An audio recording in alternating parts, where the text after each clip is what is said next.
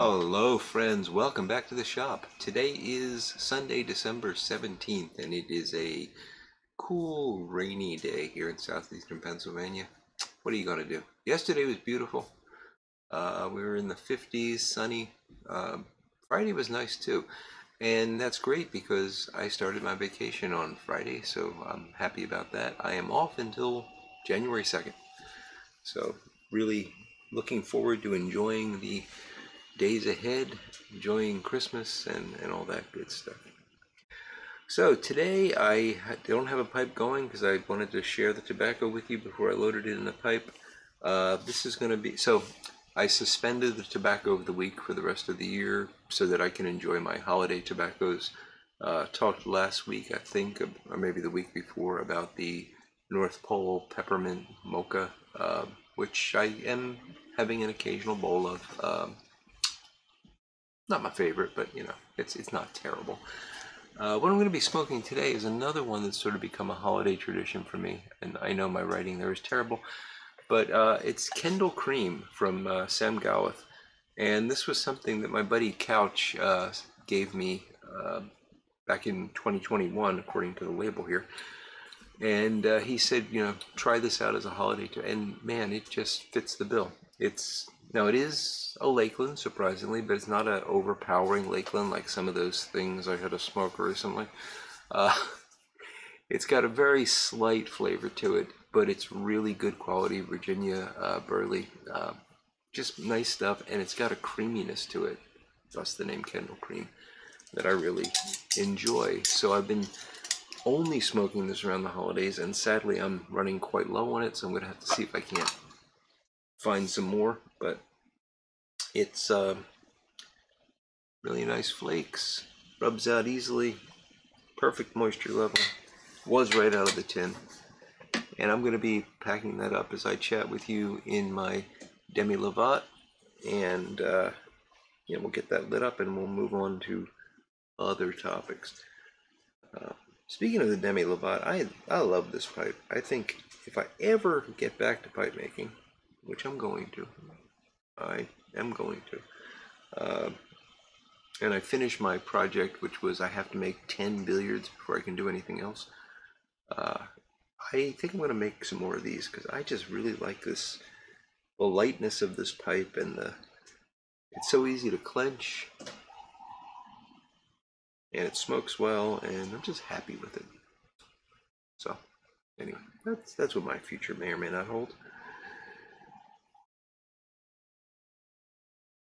And I'm not going to pack a large bowl here. I'm only going to go for, because I don't have much left. I've only probably got one more bowl after this, so maybe save that for Christmas Day.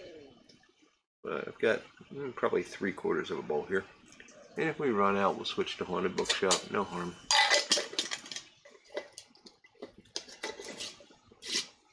So I believe this is a bit hard to come by, but not impossible. And based on past experience, well worth the effort.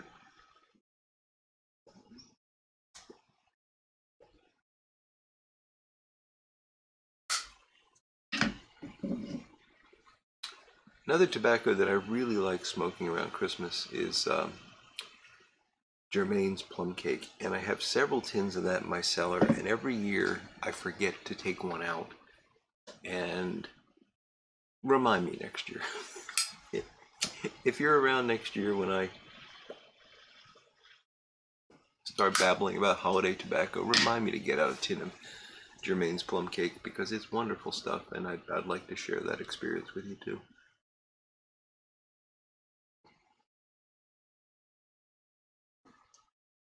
This is not igniting immediately, but we'll get it. A little bit of coffee, which does nothing to help me light the tobacco, but tastes good.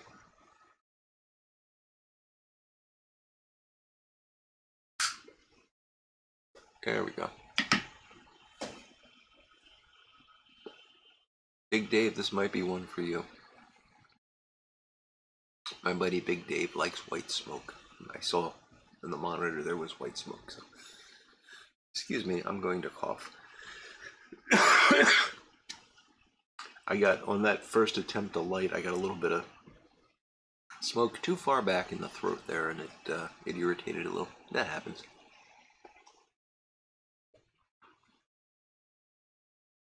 Happens to the best of us. And that's something that actually segues nicely into what I wanted to talk about today. If you saw the title card, and you should have because it was at the start of the video, uh, there was a quote there from Lao Tzu, and I don't remember the. Oh, if to know others is wisdom, to know yourself is enlightenment, something along those lines. Lao Tzu, as you may or may not know, ancient Chinese philosopher, wrote the Tao Te Ching, very influential in Eastern thought, and a good guy to get to know if you're interested at all in philosophy, I guess.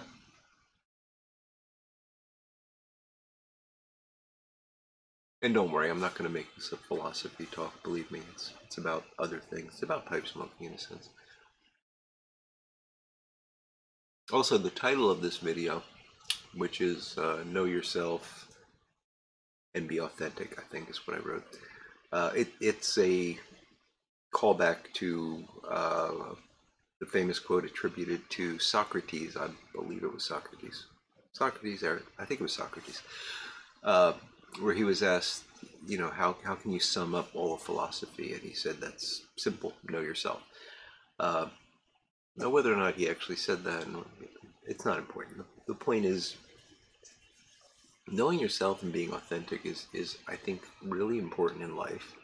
And I think most of us do a great job of that. But I don't want to be critical about anyone right now. That's not my goal. But I want to talk about my personal approach and my personal observations about YouTube in general. Okay, not the YTPC, but just in general, YouTube, and maybe even extend it out to social media in general. What I tend to gravitate towards are people who appear to be authentic, that are really just being themselves.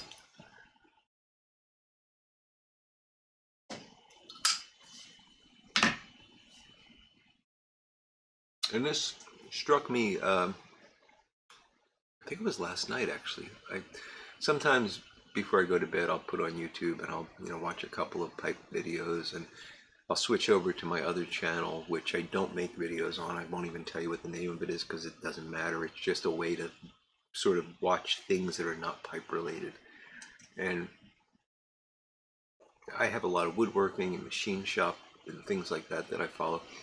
But there's this one guy that I've been following for years. His channel name is Doing It Cheap, and I will link to his channel below. And he calls himself Paw Paw. He's an older man, probably in his 60s. I don't actually know his age. Big white beard Santa Claus looking fellow. Calls himself Paw Paw because that's what his grandchildren call him. And this is the most authentic fellow you're ever going to run into. And he's all over the place.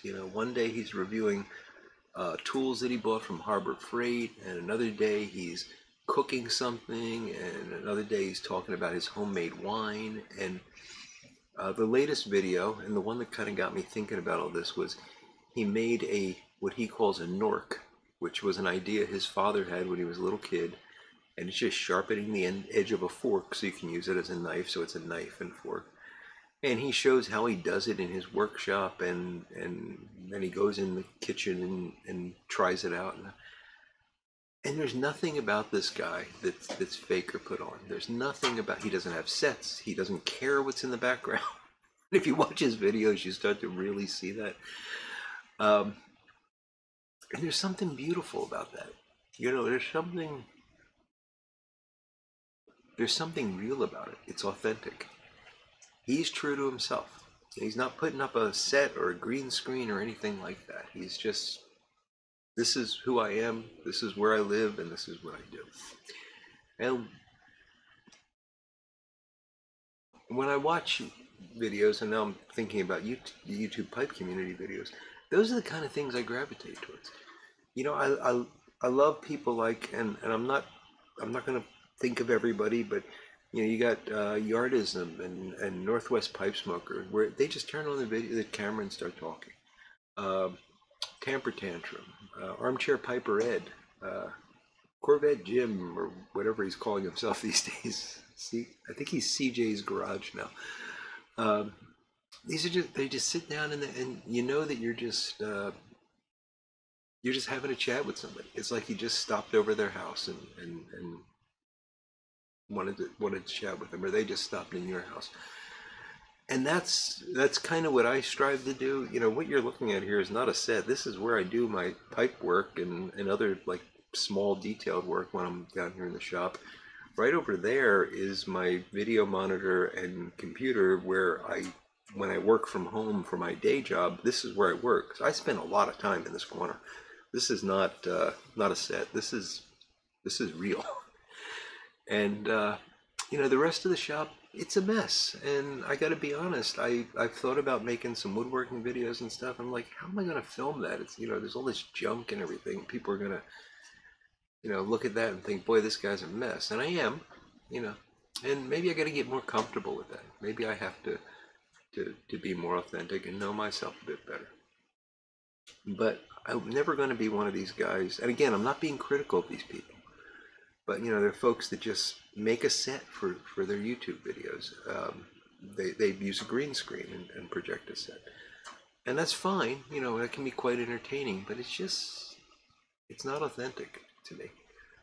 Um, and that's, you know, when it comes to social media in general, I think that's where we're going down a very dangerous path of creating online personas that are not at all connected to who we really are, and then portraying them, both fracturing ourselves. So now I've got real me and online me, and at the same time creating an expectation in others that that's who I really am, and that they should try to emulate that. Now, of course, nobody's trying to emulate me. I hope you're not trying to emulate me. Don't do that. But you know, especially these kids. You know, the quote influencers. Um, you know, especially with, it's a problem with young girls where they're watching these girls who are pretending to live a lifestyle that they don't actually live, dressing in ways that they couldn't possibly afford to dress, applying all sorts of post-processing filters to make them look better than they actually look, and creating this idea that this is the norm and that this is what you have to live up to. It's not a good thing. It's really not a good thing. And it's not a good thing in any aspect, including pipe smoking. So we don't want that.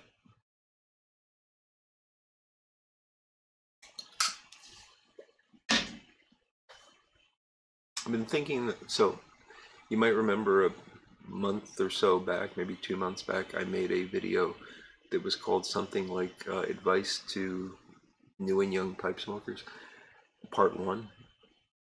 And I do have it's a 3-part plan, and I do have Part 2 in the works up here.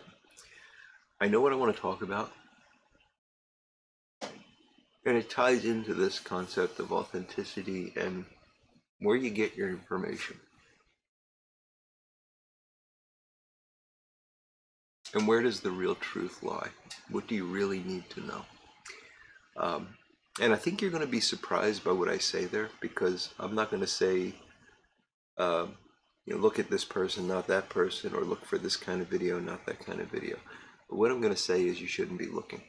And you'll have to wait for the video to understand that better.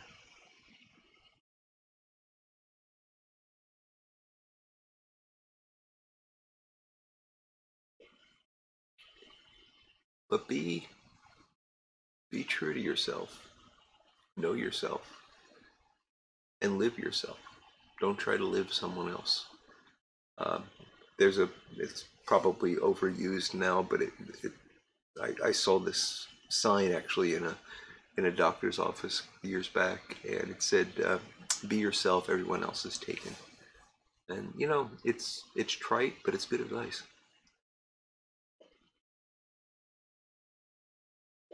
And own who you are. Be proud of who you are. Um, be proud of your quirks. Be proud of your shortcomings. They make you the person you are.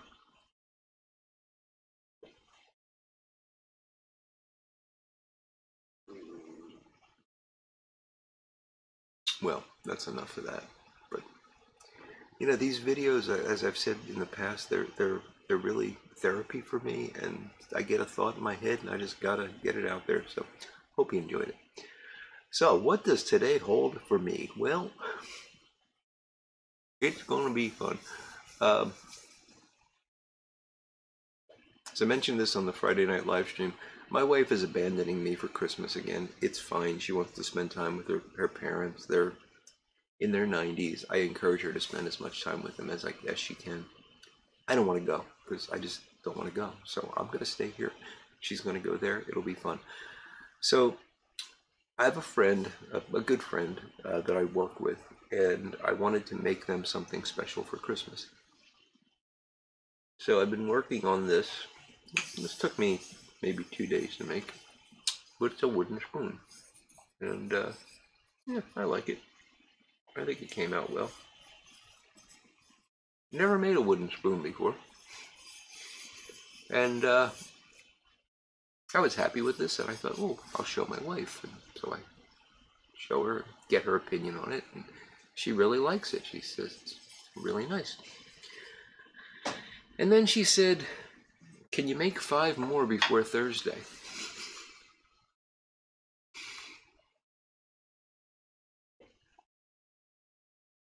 My initial thought was to say no, but I enjoy making them. By the way, this is cherry with a walnut oil finish, so it's food safe finish.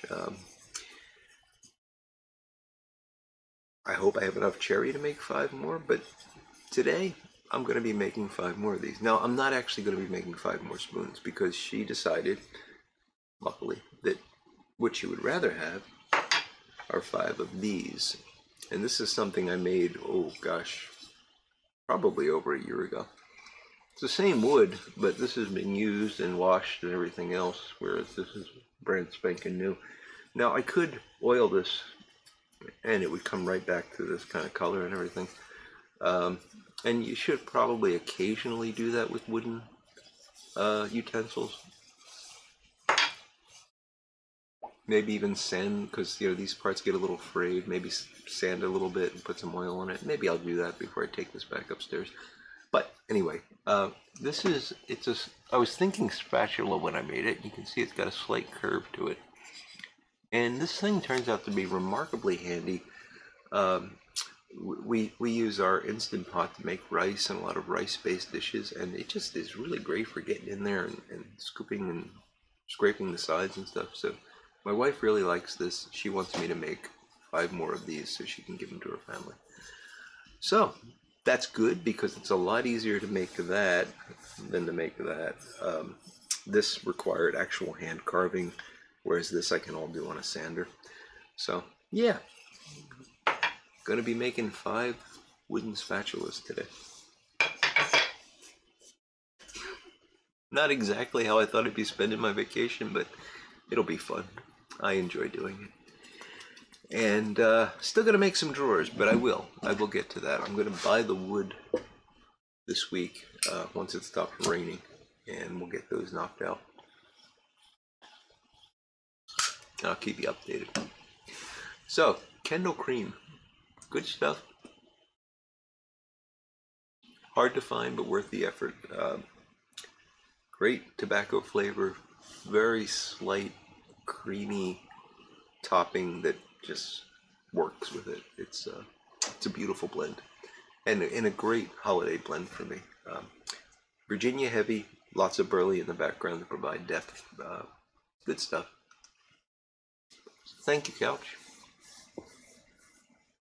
One last thing before I go, and I need to check. Yes, there's a new YouTube channel that I'd like to shout out. I've only got about 8 videos up. Again, fitting into this sort of authenticity category. It's a husband and wife couple. The channel name is J&D's Pipe Dreams YTPC, and I will put a link below. I only became aware of them yesterday. I've only watched a couple of their videos, but they seem like good people, and they're pipe smokers, so of course they're good people.